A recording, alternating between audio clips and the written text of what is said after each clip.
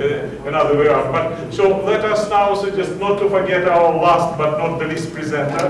So suggest he's prepared. And this is another representative of Loughborough University. And now we are coming back. I've already made a kind of promotion. We are coming back to a cortical bone. So just now away from the artificial biomedical materials. So just it is Dr. Simin Lee. So just and he will start his presentation. Thank you, Chairman. Good afternoon, everyone. My name is Simin Lee. I'm the lecturer staying in Loughborough University. So this work is ongoing work which is done by the PhD students Mayao and which is also co-supervised by Professor Shipman. So the topic today of my presentation is on the finite analysis of structure, toughness of cortical bones, which endured previously by Professor Shipman, which we're looking at the effects of osteonal microstructures on the structural toughness of these biocomposite materials. So I understand that I'm the last of the presentation, so with no further ado, I would like to introduce the background and methodologies, and I will conclude at the end of my presentation. So, of course, the structural health and integrity of the bone is of great importance for all of our human bodies. Without that, we cannot move, we cannot sustain ourselves, and even with the necessary nutrition that we need. But the prevalence of the bone fractures has been high and sustained level for the past few decades, and with ever increasing populations and wider spectrums of the aging population that having sustained bone injuries and fractures. So, of course, understanding the fracture mechanisms of these biocomposite materials is of great importance, not only for the individual beings, but also has its economic and societal benefits as well. So before I start to talk about the fracture mechanics of the cortical bones, I would like to introduce some fundamental basics of these naturally occurring biocomposite materials. As you can see from this diagram, that bone is, especially the cortical bone, is hierarchical with multi-level hierarchical structures and heterogeneously distributed microconstituents along the different length scales. And in these studies, we mostly focusing on the macroscopic level and microscopic levels. And historically, we know that bone is naturally occurring composite material which has both the extrinsic and intrinsic fracture toughening mechanisms that's giving the rising fracture resistance characteristics of this material. And historically, through the research, we already know that through aging, we have a significant change in the morphological characters of these materials, i.e. that when you age, you have larger porosities, which is predominantly promoted by the increasing diameters of the Hudson canals. And these Hudson canals is basically empty spaces which will pass by the blood vessels and nerve cells, nerve vessels, which also promotes the nutrition exchange within the bone tissue. And as you age, these canals will enlarge itself, but not only the Hudson canals enlarge, but also the osteon structures, which is basically the tubular structure of fibrillar structures that you see at microscopic levels, and they run through longitudinally along the main axis of the bone. The diameters of this osteonal structure also increases as well. So with these significant changes and morphologically, but also mechanically, the structure and the mechanical properties of cortical bone varies significantly, which previously Professor Schmidt alluded to us that bone is anisotropic with up to 4 folds of difference between the longitudinal and transverse directions of its mechanical properties, but also at local regions you will see the variabilities between different directions and different cortices of the bones. And these differences can change from 1 to 2 magnitudes of 1 to 2 folds of difference between different anatomic positions. And essentially, because we are all different in height and species and weight, and our bones will differ between one another. So the mechanical property variability not only lies within the elastic region, but also the yield and post-yield behavior as well. As you can see that the variabilities of the fracture toughness, which is characterized previously, you can see that there are significant changes in terms of its standard deviation. So with all this in mind, that is the challenge that we're facing in terms of the material-wise, but also by looking at how we can understand the mechanics of bone fracture. We're also looking at computationally methodologies to look at it, because when you look at the bone fractures, it's very hard to experimentally characterize because of the nature and ethics that we involved in looking at how we can understand or doing experiments on the live patients.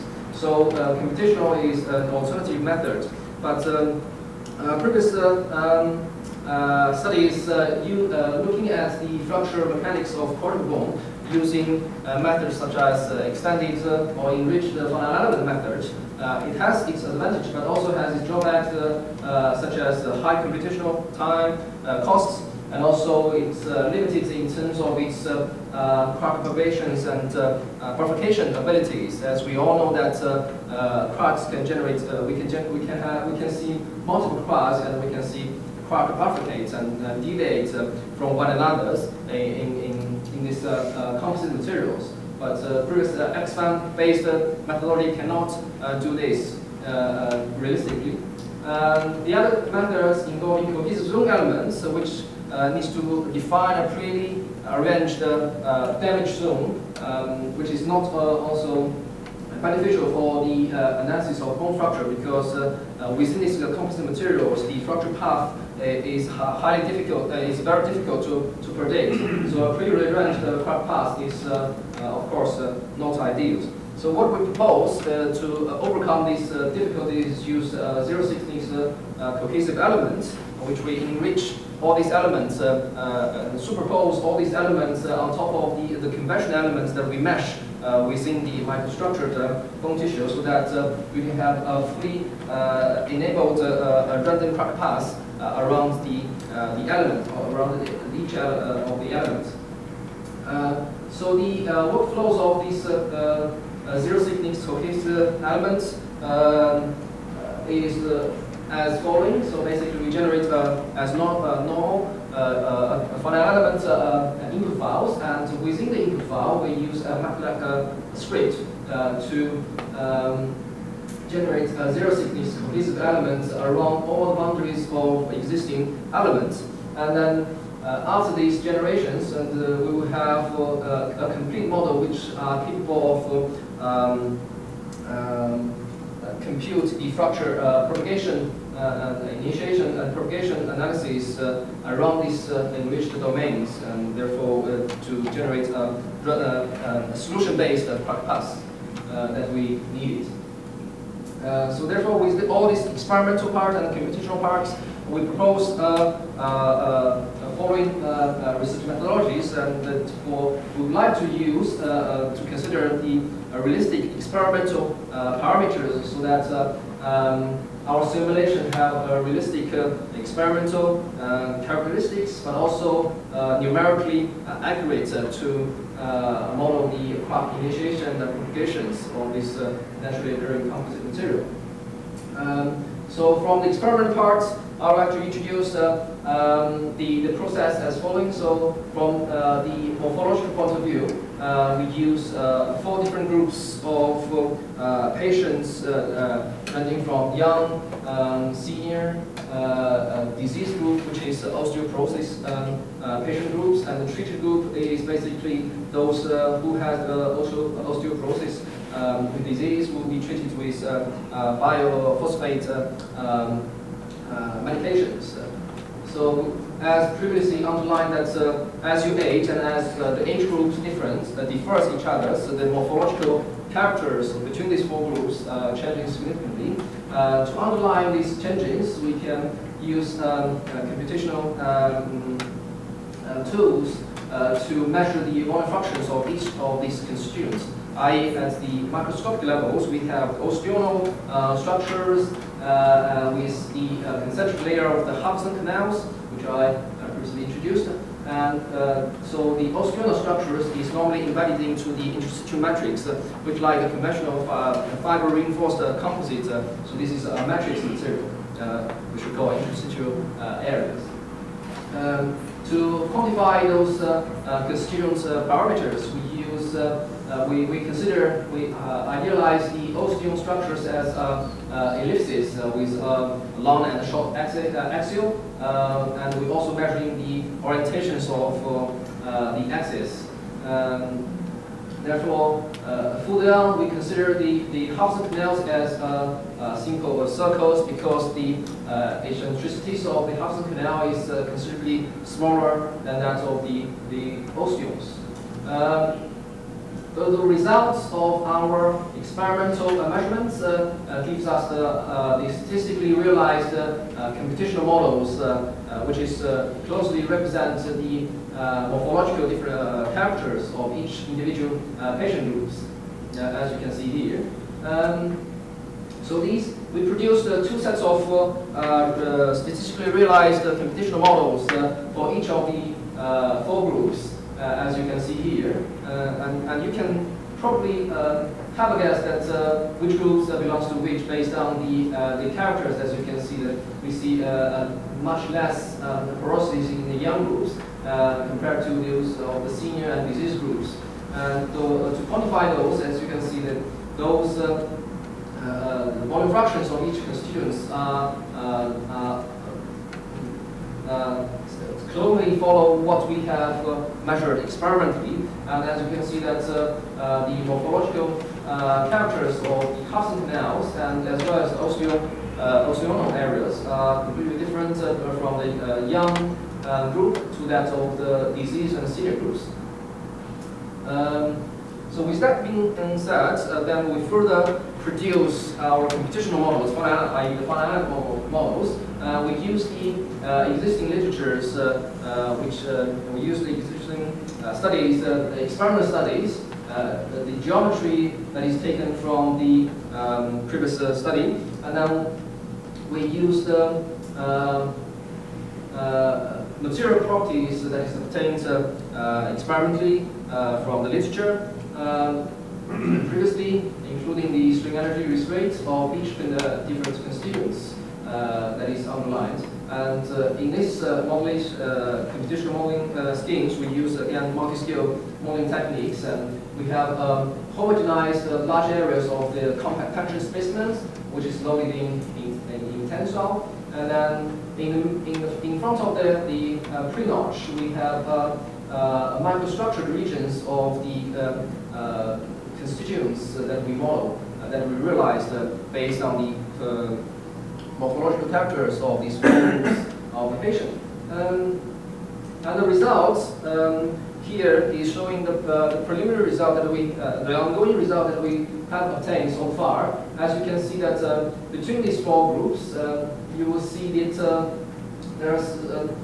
in terms of its fractal topography, there's distinct characters between these 4 groups. Namely, for the young groups, you will see crack pathways significantly around the assembly line regions, which is very slightly softer regions between the Hudson, between the osteonal areas and the interstitial matrix materials.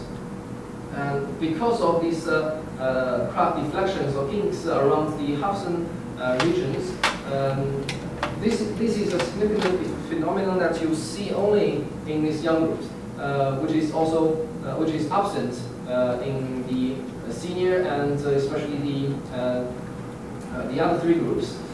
In terms of the senior groups, as you can see here, that you can see some uncracked ligament regions that is potentially giving the contributions of the fracture toughening mechanism later on. And from the treated groups, you can see combinations of slightly less segment line deflections as well as uncracked ligament regions. But in the diseased groups, however, you see that there's little deflections through semi-line, and most of the cracks penetrate through directly into the osteons. And you will see the similar characters of the fractal vertebrate of these four groups. Again, this is the second realization of the same four groups, which bear the similar characteristics that I mentioned previously. To quantify those fracture propagation characters, so as summarized here, that you can see that among the young groups, there are almost 0.5% of the fractures passing through the semi-line, while you see that there's next to nothing of the fractures passing through the diseased groups. For the senior and treated group, there are moderate crack that is passing around 5 to 10% on average into the semi-line. So we can, doing a great, we can make a straightforward conclusion that that semi-line, because of its slightly softer and material properties that can potentially be fracture coupling mechanisms that will deflect and sometimes arrest the cracks within the microstructured regions. Looking at the fracture resistance curves, so if you compute the K values against the crack extension curves for all the groups that we see, as you can see that for the young groups, it is straightforwardly superior to the other three groups, as you can see in both in terms of its initial K values as well as the slope of the K values are significantly larger than those of the three other groups. And if you look closely for those disease groups, which is the dash and dotted line here, that the slope of the disease groups are almost are the worst of the four groups. Again, to quantify those fracture resistance curves, as you can see here, young groups of course have the highest initial K values. Compared to the disease group, of course, would be the worst, and the slope of the K values are also documented here, against with each of the porosities of the groups. And all these values are comparable with previous experiments that you see in Chen et al. 2009. And the value slightly differs between our young groups and those young groups that we see experimentally potentially can be attributed to the fact that we're only considering the microscopic effect of the morphological toughening mechanism or intrinsic toughening mechanisms, and we did not considering further down the line of sub-micron scales and nanoscale toughening mechanism, which can contribute towards the further enhanced K values as we see in the experimental study. Again, to further look into the details of the fracture topographies of each group, as you can see that at the within the young groups, so you see that we have significantly higher fracture forces against displacement curves, and we have identified three key regions of the curve. As you can see that fracture propagates through significantly more into the center line regions, which is a potential toughening mechanism which deflects cracks around and away from the osteons into the more tougher interstitial areas. And this process happens throughout the entire crack propagation process. Therefore, you can see a very high fracture forces and a sustained level of the resistance force along the crack propagation process.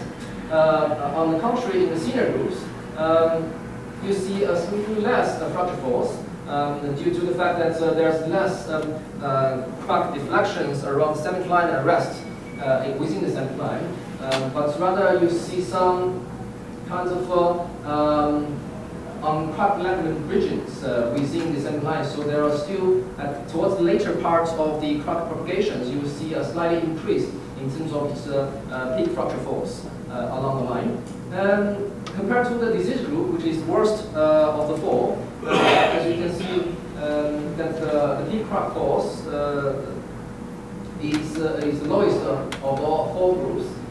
There is absence either of the central-line fracture toughening mechanisms as well as the uncracked ligament bridges.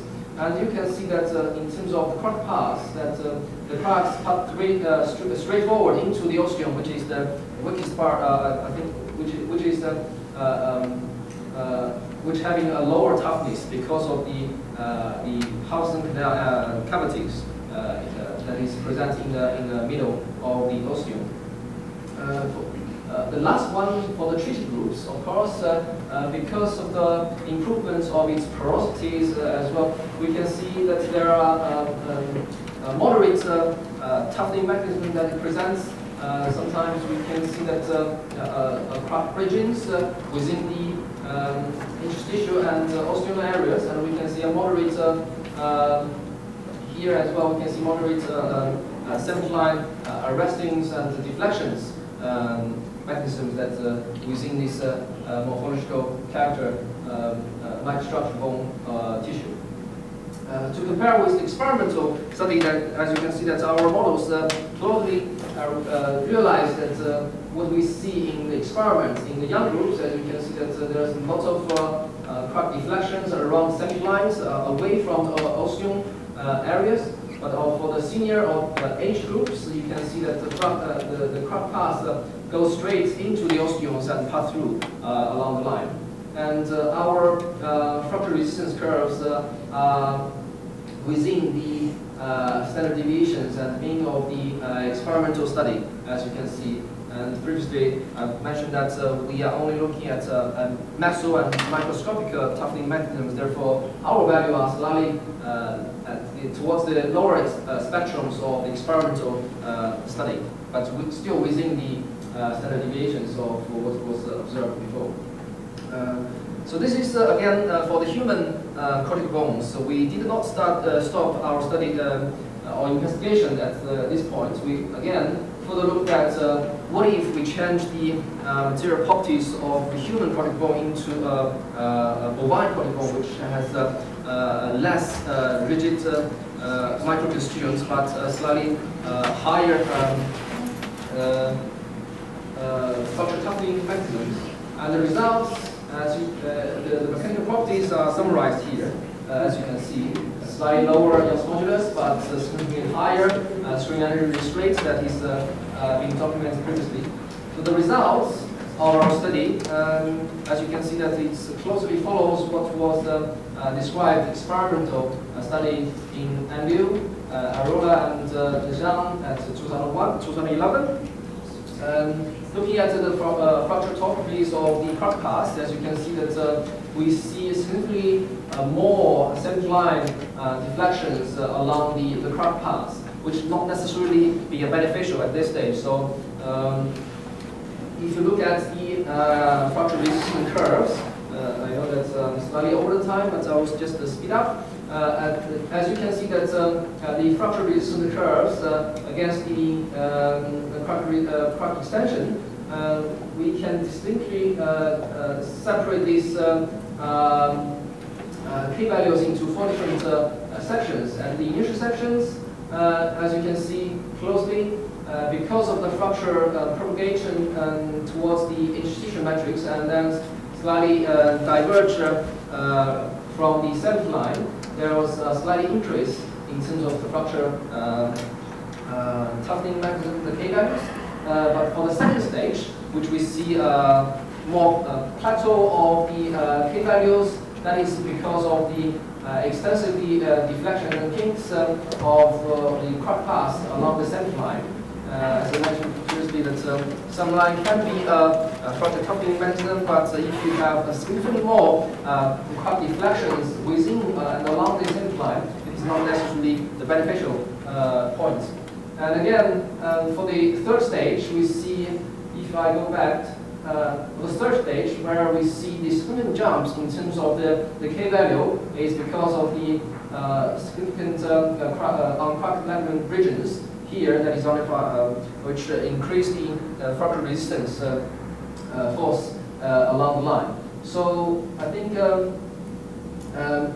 with all these informations I underlined, I would like to conclude that our model, of course, produced realistic and computationally efficient methodologies to investigate the fracture initiation and propagations along the microstructured cortical bones, which can give some potential insights in the future design of composite or bio-compatible materials.